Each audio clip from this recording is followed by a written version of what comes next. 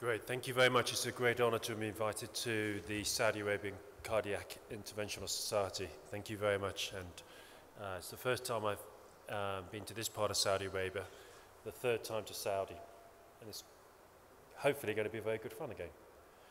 This is where I live in Bristol.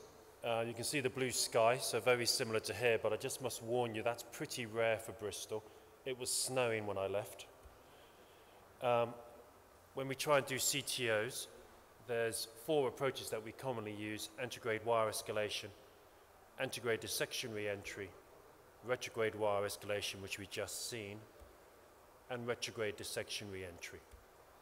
We're just going to focus here, and I'm not going to actually show a video, but I'm going to walk through a case a couple of times just to try and explain the technology, when and why we use it. So, when we think of a strategy, we should look at the anatomy of the lesion and say, what are the chances of success? If it's a short lesion, less than 20 millimeters, our chances of just using antegrade wire escalation is around about 70% successful.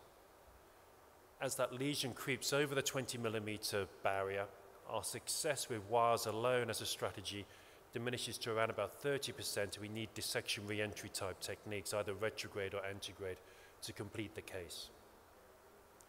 That also is true with the complexity of the lesion. So as our JCTO score goes up, for example, more calcification, more tortuosity, a blunt proximal cap or previous failure, we're more likely to use dissection re-entry techniques rather than antegrade wire escalation. Here's just another example of that in a slightly different format. This is where we tend to use antegrade dissection re-entry in more complex cases, and we tend to reserve retrograde depending on the anatomy and the suitability of the channels for the most complex cases. When we look at our own data in the UK, this would be our initial strategy, which is predominantly antegrade wire escalation.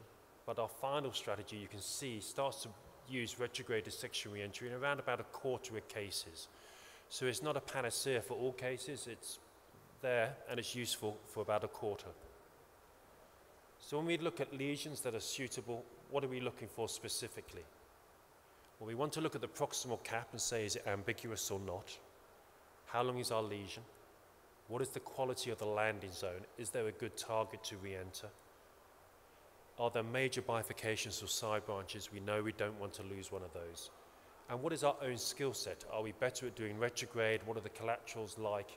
Can we do that in an easier, more efficient fashion than antegrade dissection re-entry?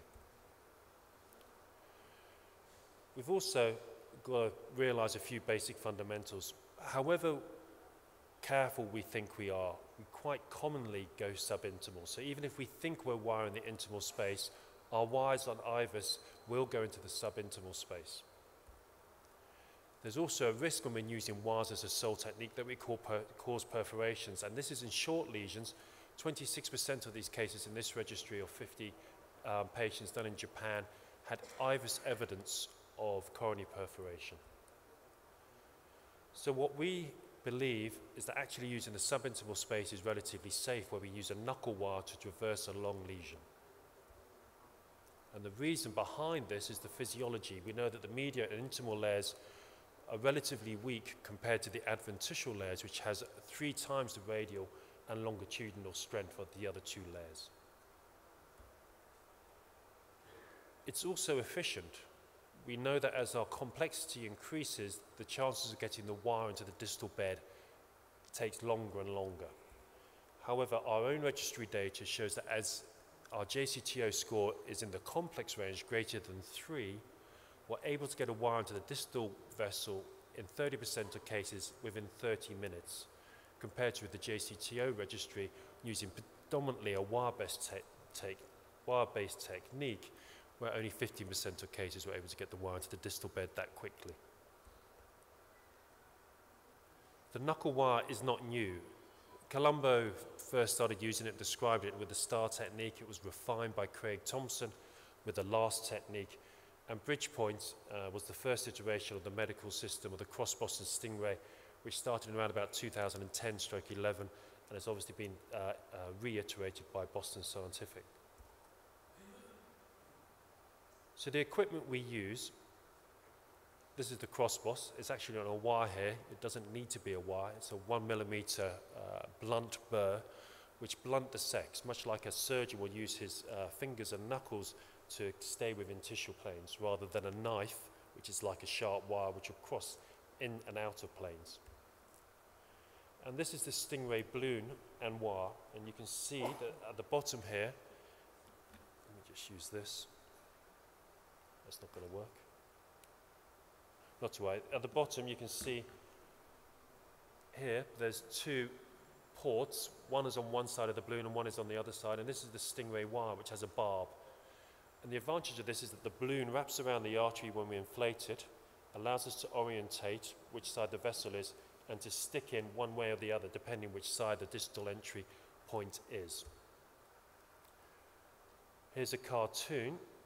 This shows the crossboss, and it's a bit of a cheat, this cartoon, but the crossboss is entering into the subintimal space. We park a Miracle 12 wire which just supports the delivery of the Stingray system. When the Stingray is in place in the distal vessel at the point of where we want to re-enter, and this is the specific thing about the Stingray, we can choose the re-entry point. We inflate the balloon and this wraps around the artery, and then we can bring our wire down under fluoroscopy and select our port depending on which way the wire goes. That's obviously the wrong one. We can bring it down, rotate it, and as it comes out, push into our re-entry position. You feel a very distinctive pop when this occurs. So I'll just walk you through a standard case. This was a JCTO2, a relatively simple, straightforward case, but it had been failed before. It's a long lesion. We bring the crossbus down and you can see there's no wire, and all we do is spin it in the subintimal space. We make sure it's dancing with the vessel, so it's within the architecture. You can see it's in an ideal position now to re-enter. We inflate our crossboss balloon, and what you don't want to see is the two balloons side by side. What you want to do is have them aligned. And you can see them just here, aligned with the two dots of the exit port. We inject from the contralateral side to show which side the vessel is. It's to the right of the Stingray. We bring our Stingray wire down and puncture into that. And then we swap out to a Pilot 200 to follow that track that's been created by the Stingray wire. This is just an, I'll skip that. And we complete the case. So as we're teaching this process, entering the subintimal space seems to be a bit of a stumbling block. We tend to do that sometimes by mistake. We see our wires go into the subintimal space, but sometimes when we have very blunt caps, it's a real challenge. What I tend to do would be bring a Corsair down on a stiff wire, for example a Confianza Pro 12, punch it into the proximal cap, deliver my Corsair, and then take something like a Fielder XTR or a Pilot 200 to create a knuckle, and then we push this. When we have tape caps as opposed to a blunt cap, the crossboss can be used solely on its own.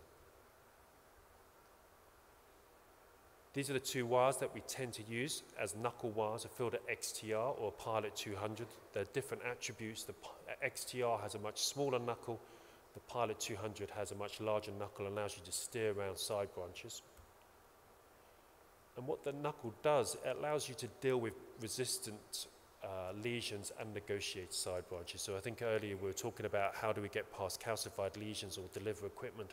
We sometimes just go around them. Here's a demonstration of a knuckle wire being delivered out through a crossboss. And we just push that, and you can see how quickly we can traverse that subintimal space. It takes seconds, this is real time, and we're then able to deliver the crossboss into the subintimal space. It also allows us to resolve quite marked tortuosity, and I think in that last case, the retrograde case, an opportunity would have been able to knuckle retrograde and antegrade to deal with the ambiguity that was there, and to deal with it safely. The reason we need a crossboss, however, is to keep the subintimal space small. And here on the left is where we use the knuckle, and on the right a crossboss. If we then freeze those frames, the subintimal space is large when we use a knuckle, and the true lumen is small, making it a small, difficult target to re-enter. Whereas when we use a crossboss, the subintimal space is kept small, maintaining good size of the true lumen, making it an easy entry. So one more case, crossboss ready to be delivered, having taken a knuckle wire. We deliver that crossboss to where we want to re-enter. Bring our stingray down, and you can see here I've lost a little bit of distal visualization. So what I'm going to do is just remove my wire that supported delivery of the stingray and suck back on the distal port. You see here now I'm getting better visualization, sorry, on this one. And you can see my re-entry position is to the right. So I will stick with my stingray wire, but it's a tortuous vessel. I don't want to take that too far because there's a chance that that wire could cause further dissection and trouble distally. So I swap onto a Pilot 200, re-enter that tract, and it takes a little bit of time, this. I'm being quite careful. And once I feel it going freely, I can then advance it into the distal bed and complete the case.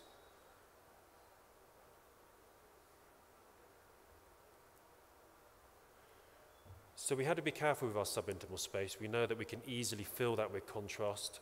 What we also know is that hydrostatic pressure is very easy and can very easily fill the subintimal space, allowing us to lose visualization. And the reason for this is that the arterial pressure is 80 millimeters of mercury from the aorta, and from our collaterals is normally only 15 to 20 millimeters of mercury. So anatomical risk factors for loss of the distal bed is when we have a high dependency on ipsilateral collaterals, we've got small diseased distal vessels, or poor collateral filling. Procedural related factors that allow loss of distal beds is when we use a large knuckle. We get propagation of our distal wire, so we're not controlling our wire position, and we're quite adamant when we go and teach and proctor how to do the stingray case that wire hygiene is important. An antegrade or microcatheter guide injection we frown upon. Here's where an injection in the antegrade guide has obviously caused a large dissection and loss of distal filling. So how do we deal with this? Well, we can use a blind stick, we can use IVUS re-entry, both of those are very difficult. We can attempt to re-enter more distally, but we may lose side branches. We may just discontinue that procedure and come back 6 weeks later to re-attempt, or we use the straw technique when we either put a balloon down the side next to the stingray to decompress the hematoma, or we just suck back on the distal port, relieving the pressure within the subintimal space, allowing better visualization and an easier re-entry. So rules for working in the subintimal space: no antegrade injection, no microcatheter injections, control your knuckle, meticulous control of position during exchange using the trapping balloon technique, use the cross-post catheter as much as you can to keep the subintimal space small, and control the inflow of the subintimal space as well. No antegrade injections, obviously. ADR, I'm just going to show you a few more complex cases, can be used in JCTO 4, 5, etc. cases. Here's a blunt proximal cap which is very calcified, there's tortuosity and has previously been failed. The problem in this case was the proximal cap, and different techniques for trying to tackle that, and this was mentioned earlier where, again, with calcified proximal caps, we use balloon anchoring techniques, side vessel, coaxial main vessel, anchor torus. We use deliberate balloon rupture or Carlino technique where we inject very small amounts into a microcatheter in the body of the occlusion. We can use what we call a scratch and go, where you go into the subintimal space early, or potentially we can use rotablation in the subintimal space. In this case, we were able to puncture the proximal cap with a Confianza Pro 12, deliver our Corsair, and then was able to swap it out for a Fielder XT. We then tried to deliver our crossboss catheter, but we were unable to deliver that, or an anchor torus. Balloon rupture was tried, and coaxial main balloon anchor was also tried to deliver all our equipment. However, we did have a wire in place, and we swapped that out to a rotor wire, and here's rotablation in the subintimal space with a 1.25 millimeter burr. It is allowed, but carefully. We were then able to deliver the knuckle wire into the distal vessel, our crossboss into the position where we wanted to take our stingray balloon into the position where we wanted to re-enter. Re-entry occurred, and we're able to complete the case. Osteal lesions tend to be the remit of retrograde only. Just play this one. The problem is retrograde depends on collateral channels, and we know that a good number of cases won't have suitable channels for us to recross. So we deliver our microcatheter into the proximal vessel using a stiff wire and taking that just a few millimeters. We then inject contrast at high pressure with a 2 millimeter lower lock syringe. We can then introduce a knuckle wire into the subintimal space. And you can see that here, which allows us to define our anatomy and make sure that we're within the architecture of the vessel. We're taking that quite a long way to support the delivery then of our crossboss, which we then take into a position where we can re-enter. You can see there's quite a lot of calcium in this vessel. We stick, swap, and complete the case. So just in summary, antegrade dissection re-entry is teachable, is certainly safe, can be very efficient and effective way of delivering CTO PCI in a population of patients where we had previously failed.